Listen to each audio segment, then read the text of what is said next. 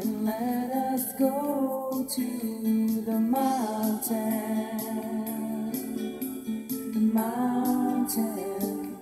of Yahweh. Importance placed on the name. Throughout the Holy Scriptures, one can read of the importance placed on the name of Yahweh. Knowing and using our Creator's name in worship and study has been important for each generation. For Yahweh is the only being who can give life, as the Holy Scriptures also say. 1 Timothy 6 verse 16. Who alone has immortality, dwelling in the light which no man can approach unto, whom no man has seen nor can see, to whom belongs honor and power everlasting. Hallelujah, Yahweh. Praise Yahweh. This scripture alone shows the great importance that is attached to knowing our Heavenly Father's name. But as this age grows closer to an end and all hope of life and protection slowly vanishes, and as it becomes more obvious that mankind will use his capabilities to eradicate all life, it becomes extremely important for people to know our Creator's name and to become knowledgeable of the great plan Yahweh reveals in His unadulterated Word. For it is only those who call with the name of Yahweh who will be delivered at this end time. Joel 2 verses 31 and 32. The sun will be turned into darkness and the moon into blood before the great and terrible day of Yahweh comes. And whoever will call with the name of Yahweh will be delivered.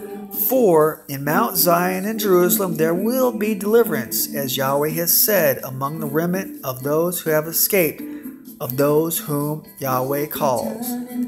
The House of Yahweh. The House of Yahweh has purposed to go far beyond all other conscientious scholars. The House of Yahweh has purposed not only to restore Yahweh's name in all the scriptures in which it was inspired to be written, but we have also purposed to restore Yahweh's wonderful name in each of the hundreds of places where it was used in compound with place names and within personal names. As you read these scriptures, you will see how many times the name of Yahweh was honored by our forefathers, and also how many times the translators hid this wonderful name.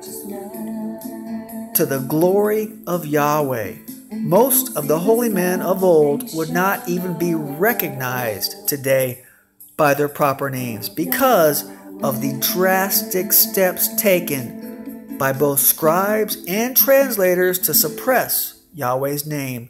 The book of scriptures prevalent in our society today simply is not complete, nor is the will of Yahweh made manifest to the readers.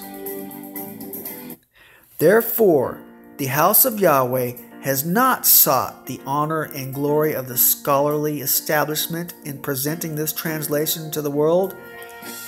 The house of Yahweh is giving all glory and praise to Yahweh.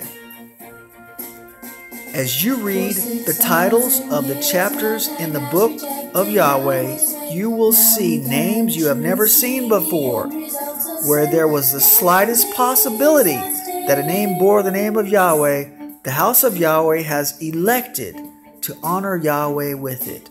This is especially true of the names of the prophets, which may have the compound of the name El, God. We are sure this may upset the scholarly community who continually hold on to years of admitted mistakes. However, the facts cannot be denied. In fact, they are admitted.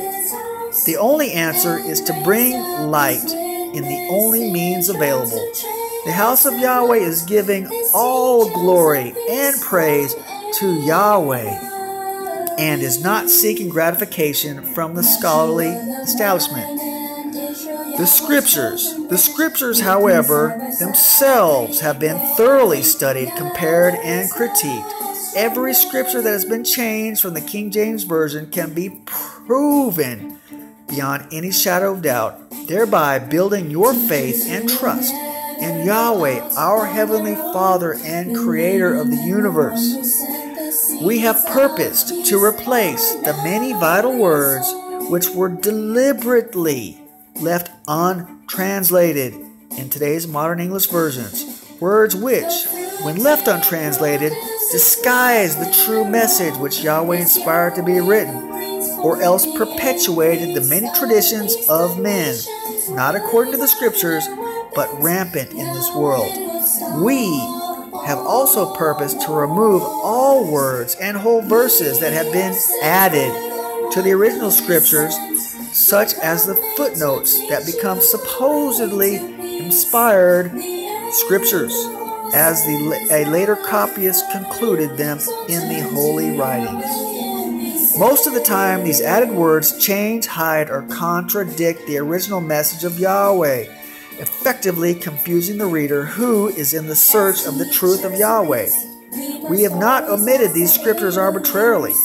Indeed, the commentaries of the religious scholars themselves have stated these scriptural facts. We only have acted upon the facts presented.